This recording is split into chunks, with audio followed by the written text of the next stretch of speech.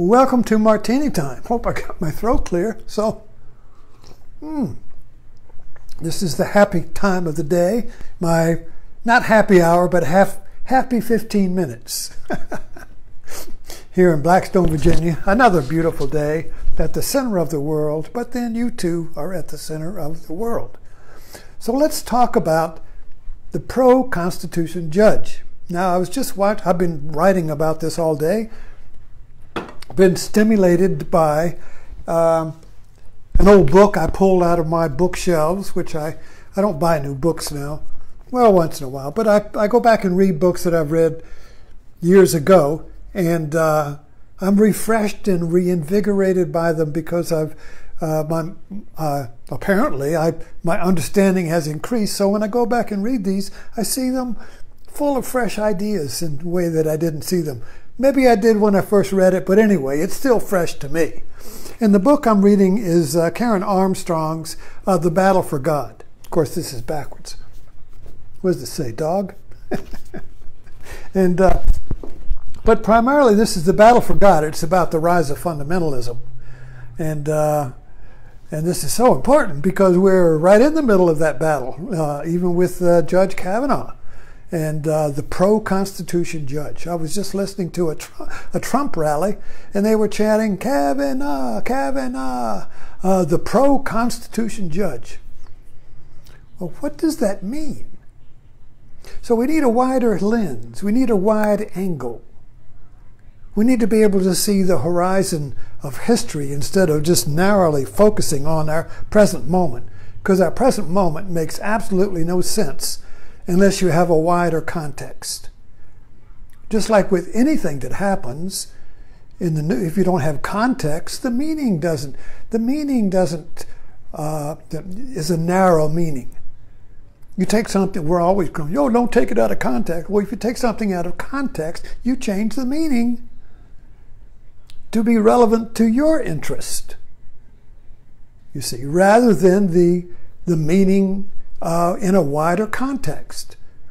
So anyway, the context that I look at history in really starts at the end of the Middle Ages with the birth of the Age of Reason. It's called the Enlightenment or the Age of Reason. But it was in Europe that this consciousness bloomed or was awakened, this rational consciousness of the individual. Individuals have rational consciousness. That's what was the basis for our Constitution, that men are naturally endowed with reason. And if you're naturally endowed with reason, then that means that you can have direct experience of truth through your own reason.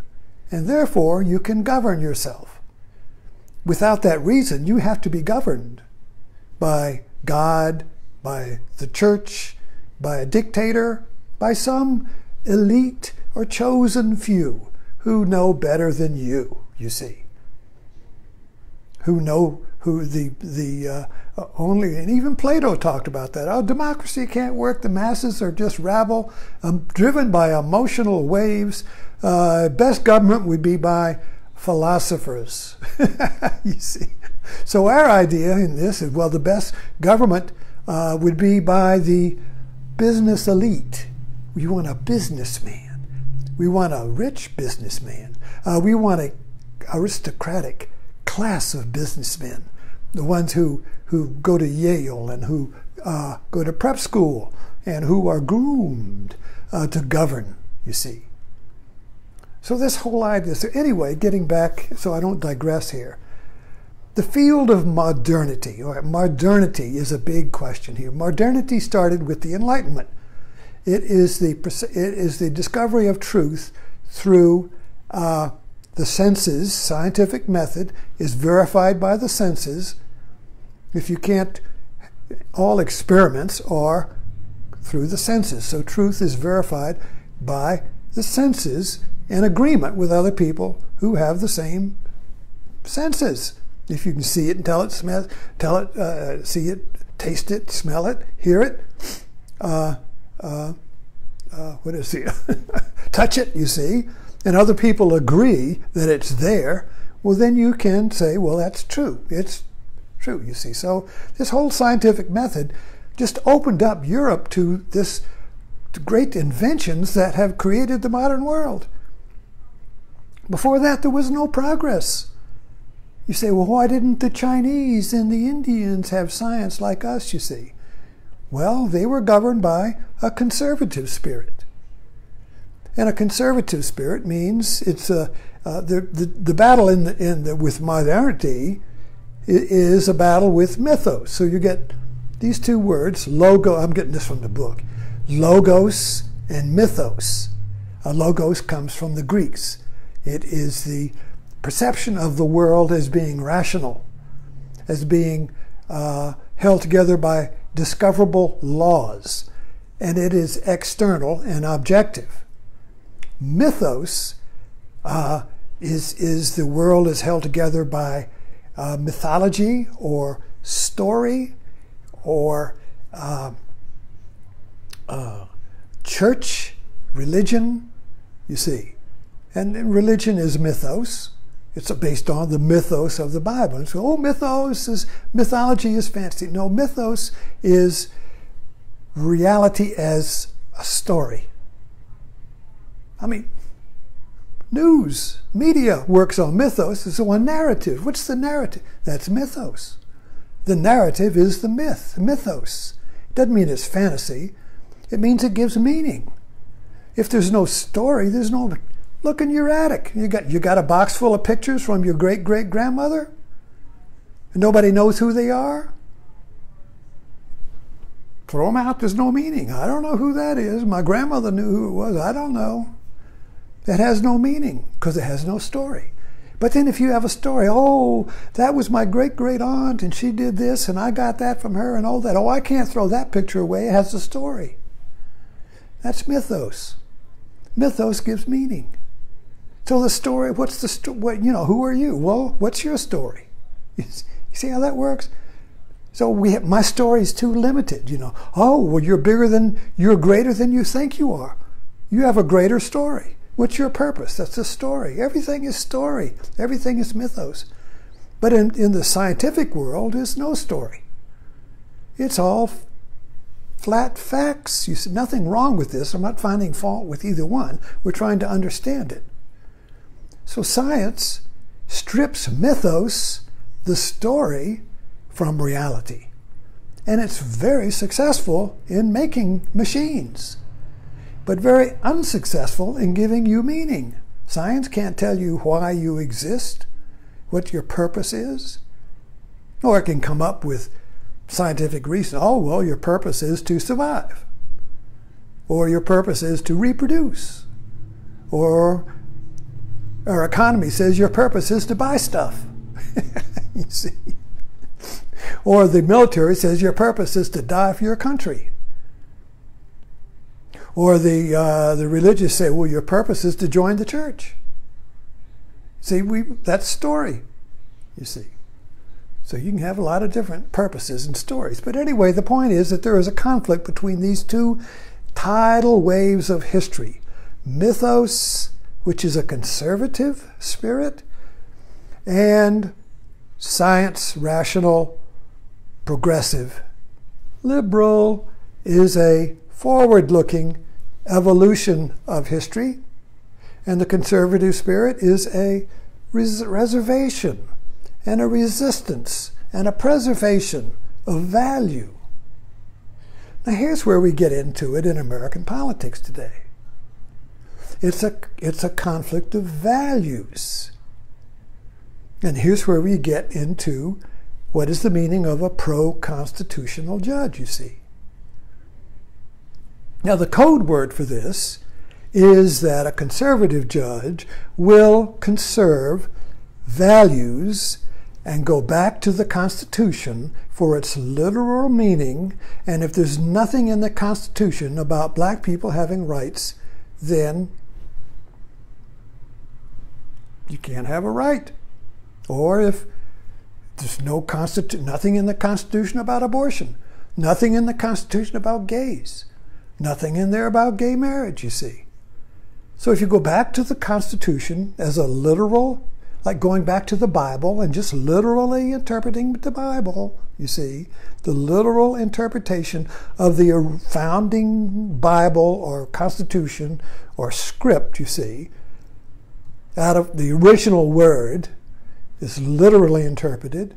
There's no evolution of values. All the values stay the same. They're fixed. Oh, you can have science and you can have new things, but values stay the same. So this is about values, you see, and that's mythos.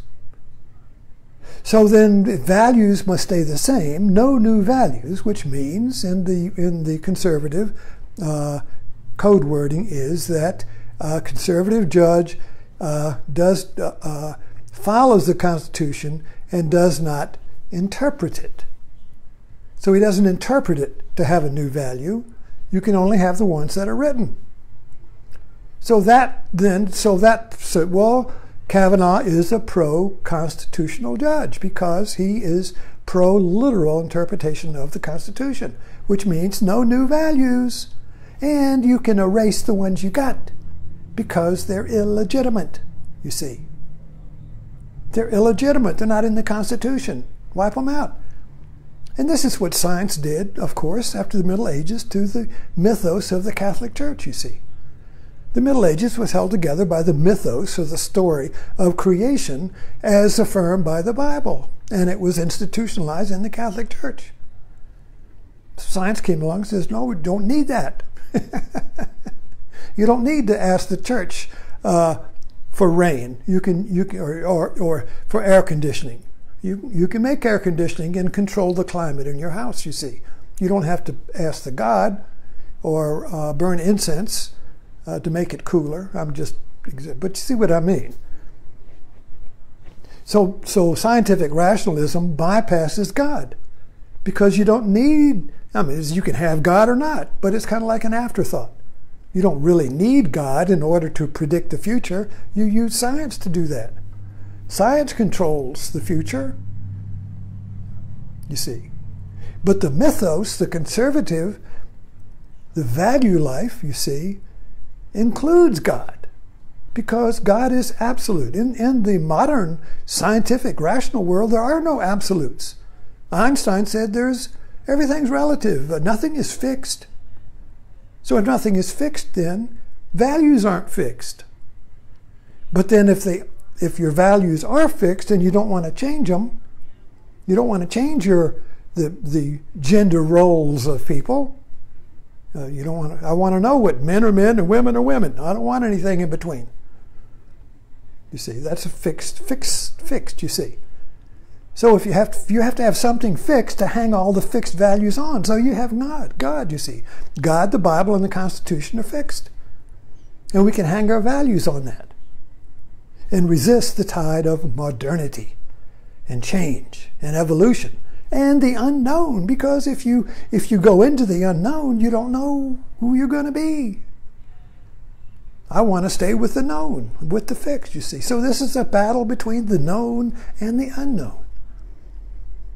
So the idea of a pro-Constitution judge, you see, is ambiguous. It's code. It's a code word. It doesn't mean anything. It's ambiguous. And the scientific rational world, logic, hates ambiguity.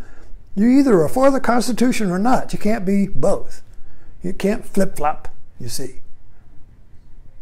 So a pro-Constitution judge is you are a pro-Constitution and you're not pro. The Constitution is written so, is established progress, so you can evolve. So change can happen. Otherwise, we would be stuck back in the colonial America. See, we would be stuck in the past, you see.